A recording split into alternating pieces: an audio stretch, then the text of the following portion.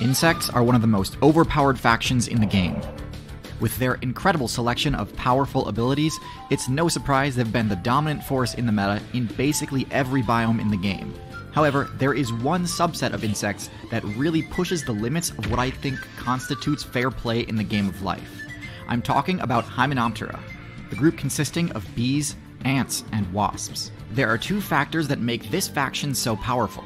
The first is their incredible list of abilities, and the second is that their most famous strategy is basically an exploit of the game engine. This episode was sponsored by CuriosityStream and Nebula. First, their abilities. Long story short, Hymenopterans have a dozen or so powerful abilities, some of which are plenty broken enough on their own, but when combined synergistically, they become ridiculously overpowered. We're gonna need to sort of rapid fire through this list just to keep this video reasonably paced. The first and most important ability of theirs is flight. Part of the reason that insects in general are a top tier class is that they have access to the flight ability. They were the first major class to gain access to this perk, unlocking its several expansions before reptiles, birds, and mammals. It's tough to overstate the utility that this ability provides, but I do have a whole video on it if you want to know more. One thing to note is that, while most flying builds had to modulate an entire pair of limbs in order to use this ability, insects did not. This gives insects, and especially Hymenopterans, access to ability combinations not seen anywhere else in the game. Next is aposematic coloration. Many Hymenopterans are brightly colored, which lowers their stealth stat and greatly buffs their passive intimidation. It's such a frightening defense that other builds have started to copy it.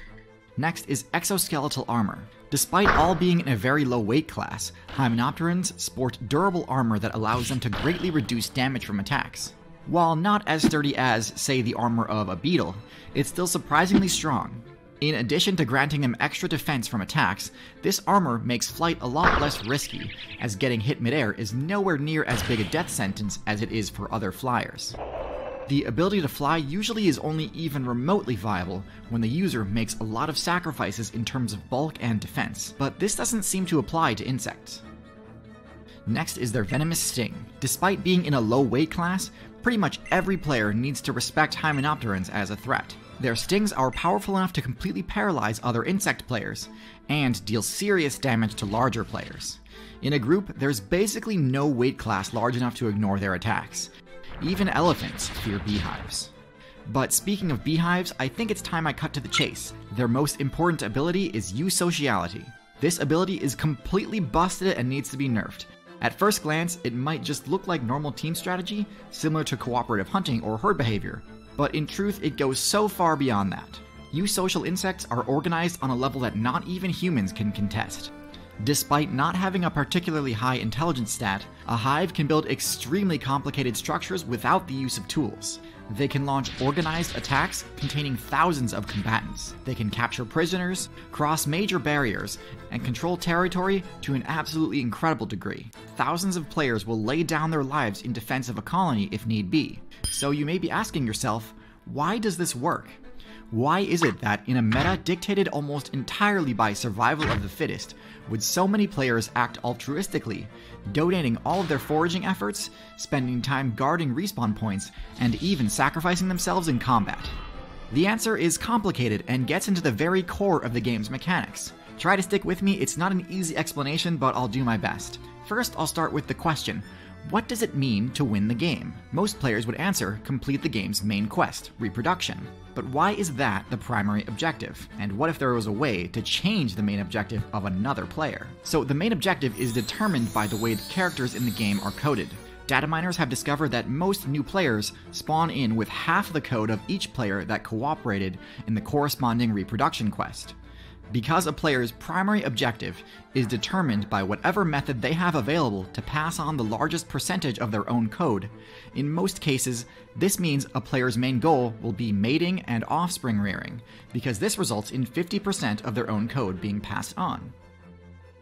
Hymenopterans found a way to break this aspect of the game, and they did so using an ability called Arenatoki. Arenatoki is a really complicated ability. Pause the video here if you'd like to try and understand why this is busted before I tell you. The relevant bit is that the daughters of a queen are semi-clones of each other. They still share 50% of their code with their mother and 50% with their father, but they share 75% with each other. This completely breaks the game, because of the fact that if one of these daughters wanted to produce its own offspring, it would only share 50% of its code. Their primary objective actually switches from reproduce to assist the queen in reproduction as much as possible.